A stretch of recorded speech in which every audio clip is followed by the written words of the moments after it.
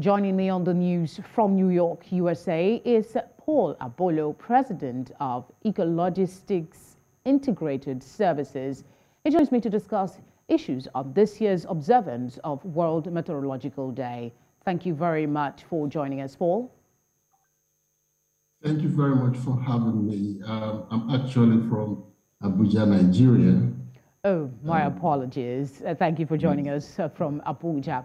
Where is Africa's place in meteorological observation as disaster mitigation tool? Well, let's look at the big picture of climate change and see where Africa is in climate change.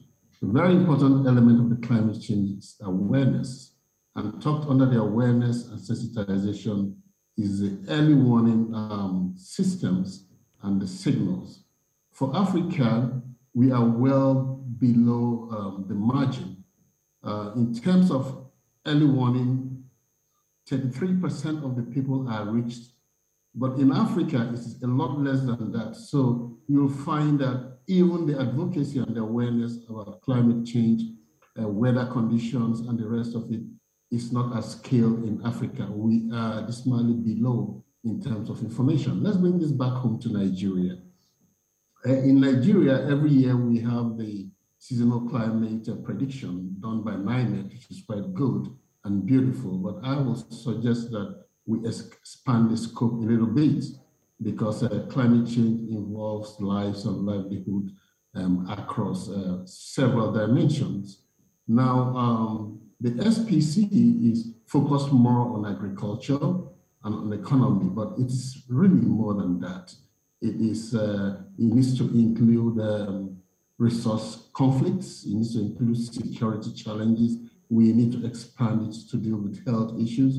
And then we need to focus more on what we are already doing now, but it has to be impact-based. People need to see the consequences of climate change, especially with extreme weather conditions. So back to your answer, Africa needs to do more. In Nigeria, we are trying, but we need to do a whole lot more to increase the reach and to increase the knowledge about the impact of climate change and then climate action. All right. How much of meteorological observations have we deployed to forecast flood, drought, and environmental challenges in Nigeria, for instance? Like I said earlier, NIMET is doing a great job in that area, and it needs to be expanded. If you look at the NIMET report that comes out every year, you will realize that there is an unusual focus on agriculture. Of course, there's nothing wrong with that, but they need to increase that kind of focus to other segments of the economy.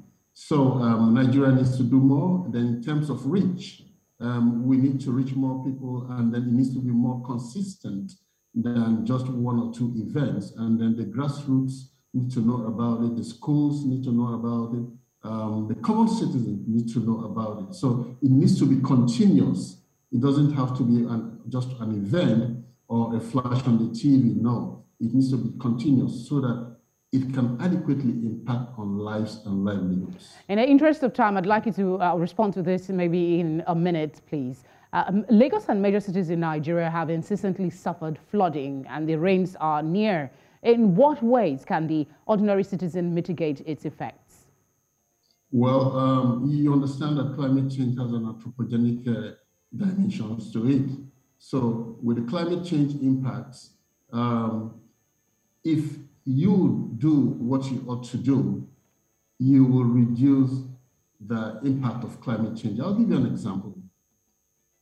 Waste management. If you do not adequately manage your waste and you clog the drains and the channels, when the flood comes, the impact will be greater.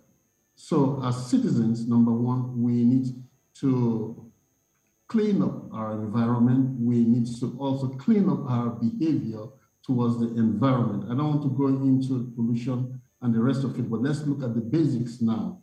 If you want to be able to better manage the impact of floods, you need to clean the channels. That does not mean that floods will not come, but if you clean the channels and you prepared for it, then the impact will be less. All right, Mr. Paul Abolo, thank you very much for joining us on ANC Continental Prime. Thank you for having me.